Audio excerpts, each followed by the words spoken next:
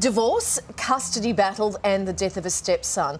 These are some of the tragic headlines surrounding R&B superstar Usher over the past few months. Now add to this rumours of drug use and infidelity, and the usually private singer is ready to sort fact from fiction. Yeah, he sat down with the Queen of Talk on her own network series called Oprah's Next Chapter, surprising even the veteran host with his candid responses to her tough questions.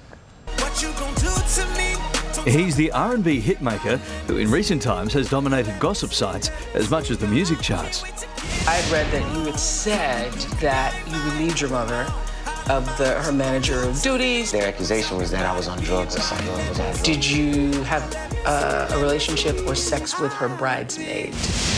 Now, Usher wants to set the record straight. We've been trying to get you to talk for 3 years and you haven't. Why did you finally decide that you would let me come to your house?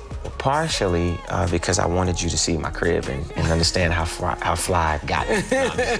Really just give me the opportunity to have a voice, because there's so much that's been said, I've not been able to address it. First on the agenda, his 2-year marriage to stylist Tamika Foster, a relationship which attracted widespread opposition.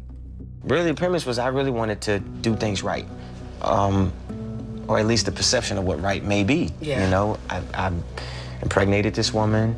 You know, we were in a relationship, we were in love, so I felt like, you know what, this is the right way to do things. Mum and manager Janetta Payton was so against their union she refused to attend the wedding. Around the same time, her son fired her. I'd read that you had said that you relieved your mother of her managerial duties, but it had nothing to do with your ex-wife. No. How could that be? How could that be? It didn't. When did you know the marriage wasn't going to work? I really felt like the marriage was not going to work before Naveed was born. I did get a great sense of the insecurities that were there and the fact that she wasn't coping well with, you know, being in this position. And I felt like position of being married to Mrs. Raymond? Yeah, being married to Usher. And I reasoned with her. I went to therapy. I actually tried my hardest. We spoke to friends. I challenged and charged, you know, our personal friends with the responsibility of trying to help us stay together. It didn't work out. In May, the fallout from their split played out in a very public court battle for custody of their 2 young sons, Usher Raymond V and Naveed. She made us enemies in a way that I could never understand. I guess in defense, and it wasn't until I was on the stand where I cried that I then realized, oh, this is an attack. What made me cry on the witness stand was the fact that I had to, in that moment, conjure up what I had to live in Berlin. Okay. Because I guess their accusation was that I was on drugs or something like that. And I said quite the contrary. What happened in Berlin was a breakdown in front of thousands of fans. I'm so sorry, man. Usher simply stopped singing and left the stage. I'd even said that I had a sinus infection because I never talked to anybody about my breakdown. I didn't want them to say, oh, wow, he's unstable and can't cope with being an entertainer and etc. So that was what was going on in my mind. It was because I could not see my boys. Suspected drug use wasn't the only allegation levelled at the superstar by his ex-wife at trial. She also accused him of cheating. Were you faithful to her? Towards the end of our marriage, I found myself lost. And I just wanted out. Did you have a relationship or sex with her bridesmaid? I did have exchanges with her.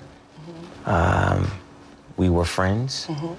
She was someone who was a part of the children's lives before, and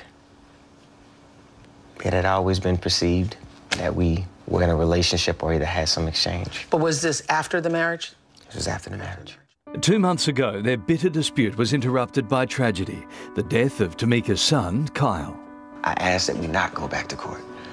It was a personal request that I made to the judge, a personal request I made to Tamika. I even had said to her, you know, in my visitation of Kyle at the hospital that...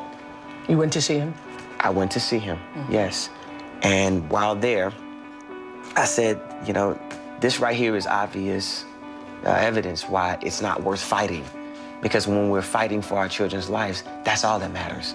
Were you at the funeral? It hurts me to hear the fact that people speculated and said that I wasn't at the funeral, because I absolutely was at the funeral. Since winning sole custody of his own children last month, Usher's had to make a few changes.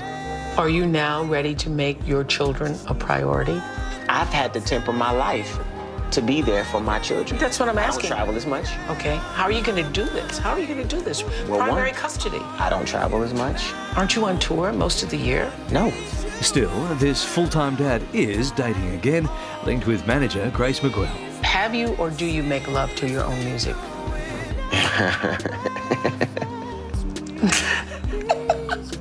I love that. You caught me.